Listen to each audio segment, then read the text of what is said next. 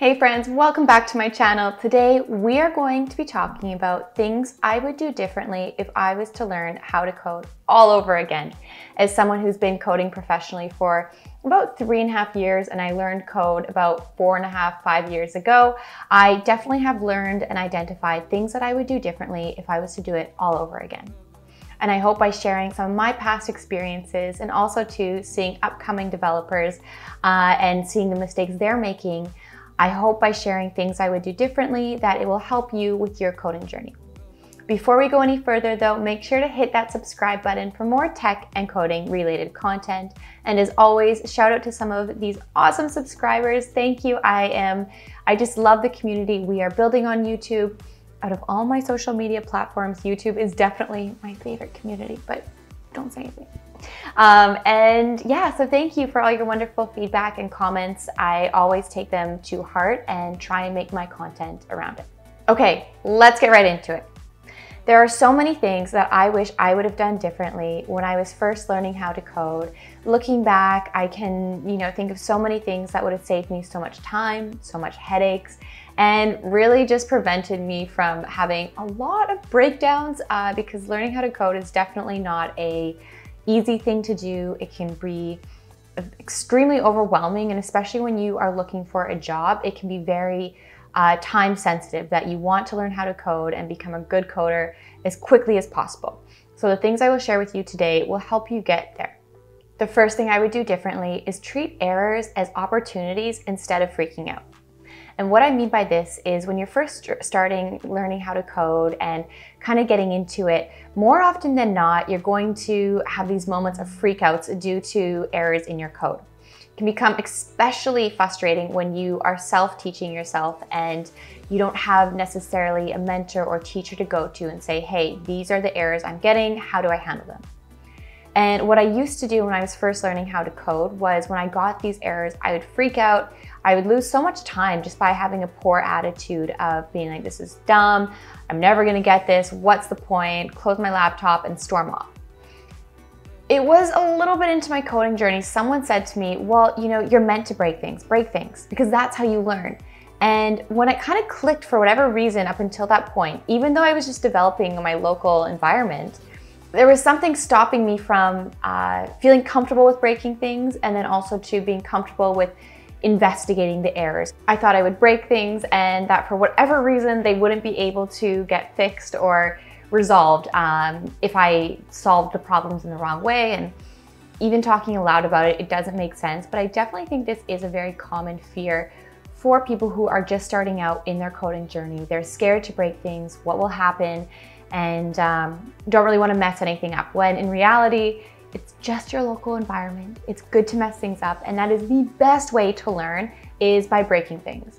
What I actually used to do as a side note is when I was learning how to code and got past a certain point and I would take a tutorial, and this is what I still do. If there's part of it that I didn't understand how we got there, like I didn't fully understand, I'll actually, or even in my day-to-day, my job, if there's some code I'm working on or a bug I'm solving and I'm like, okay, I don't really understand why this part, like where this API is coming from or where this button is calling this function or whatever the case may be. What I'll start doing is trying to comment out a bunch of stuff to understand, okay, well, let's just break it, because then at least I know what line of code is getting it to work, and then I can kind of reverse engineer it. And that really helps me. If I break this and comment out this line of code and it stops it from working, logically, when I comment back in, it will start working. And that means that line of code is what I'm looking for. And I don't know if that's just me going in a circle around comments right now, but it really helps me with my thought process and not being afraid to break things. So go break things. The next thing I wish I did more of when I was starting to learn how to code is use custom names for variables and classes. I used to think it was so cool to be let x equal and then whatever it is, or const XYZ, and like make all these obscure names for different things I'm doing, only to have no idea or concept as to what they're doing when I look back on my code. And now even in my day-to-day work, and if I'm making any side projects, I always ensure to name the const or classes or anything properly to the point that if someone else was to come into my code, they too would understand what it was doing. So out with the super cool, obscure kind of naming and in with the very clear, to the point, what is going on. The next thing I would do differently, and I've spoke about this in some other videos, is take time and read the documentation. And I know it sounds so obvious, and if you are someone who's doing that, kudos to you, because I was someone who was almost anti-documentation. No idea why, no reasons, but I would always take so many tutorials, so many, Udemy courses, YouTube tutorials, and those would be hours on end. But the thought of taking 10 or 20 minutes to simply read the documentation, I was like, no, I don't want to do it. I don't know why that was. I think it was because it seemed very overwhelming to me or intimidating. Good documentation a lot of times is very in-depth and thorough, and that can be very overwhelming for someone who's just starting out. So in turn, I would avoid it. However, I can tell you firsthand, the answers are typically, I'm not gonna say always, but typically in good documentation, they are there. And you will find out, even today with work I do, I'll sometimes ask a senior developer something and they'll be like, Tiff, did you look in the documentation? I'm like, oh crap, I didn't. And it's right there. So make sure to read the documentation before you do anything. And I can't stress this enough. I've had too many late nights or headaches caused just because I didn't simply take the time to read the documentation. The next thing I would do differently is to actually pay attention into learning in depth how to use Git. This is something when I was first starting to learn how to code, there was so much to learn. So naturally you can't learn everything, but one of the things I wish I would have done is take more time to really understand Git. It was way too late in my career, actually, when I was hired as a developer, that I started really learning how to use Git. And I'm sure looking back, some of the questions I asked at my first job as a developer around Git, they were like, are we sure we hired the right person? Like, knew nothing about it. Or very little, I should say. And it was a big learning curve for me because I waited so long in my coding journey to learn how to use it. Git is so important, and whether you're freelancing or working for a company, it's something that you will use or you really should use, and it's equally as important, in my opinion, as learning the code itself. The next thing I want to bring up is to know your terminal. And what I mean by this is a lot of times when we are starting to learn how to code, a lot of us will just rely on SourceTree or GitKraken or what are some other ones?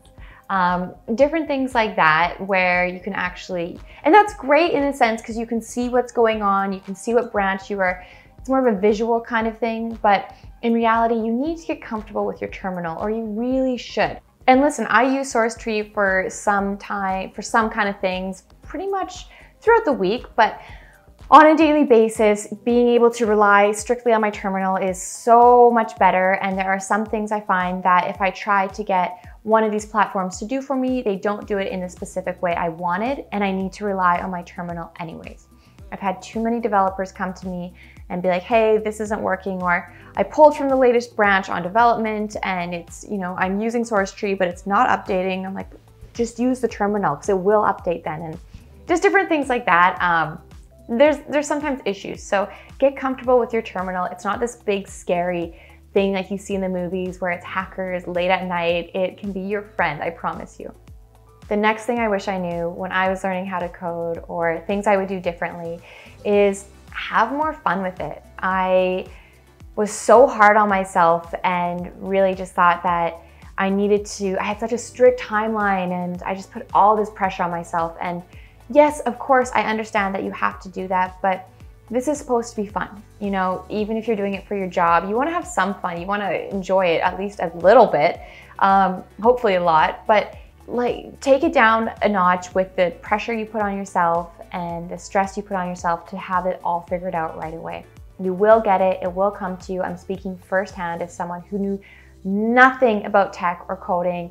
Only about 6 years ago or 5 years ago, I started exploring it, and now I'm working at a huge tech company as a software developer and technical consultant. I can tell you it will happen for you as long as you be patient. It's not going to happen overnight.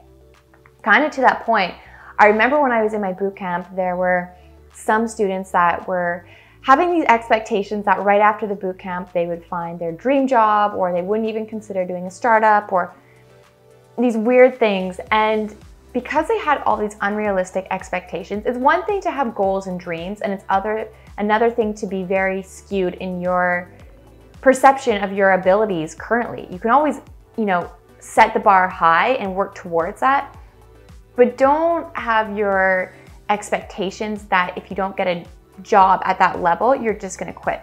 And there were so many people that I went to the boot camp with that ended up, they're not programming today because they had those unrealistic expectations. Their ego was through the roof, and now they're not even coding because they just had too much of an ego. So remove your ego from your learning journey and just jump right in, have some fun. Also, something that I did do, so something I wouldn't do differently, but don't be afraid to ask questions. That's how you learn. And it was a few weeks ago, I asked a senior developer at work a question. I said, oh, I can't wait till I can stop asking so many questions, because it was a day that I had a ton of questions. And her response was, hopefully that day never comes, because when that day comes, that means you're not learning anymore. So ask as many questions as you want. That's how you learn and grow, and it shows that you're really interested in what you are learning. Thank you all for watching this video. I hope you found some of these insights valuable for your learning and coding journey. You will get there, I promise you, and I will help you along the way. Leave in the comments other questions you have or comments, and make sure to hit that subscribe button for more tech and coding content. I'll see you all soon.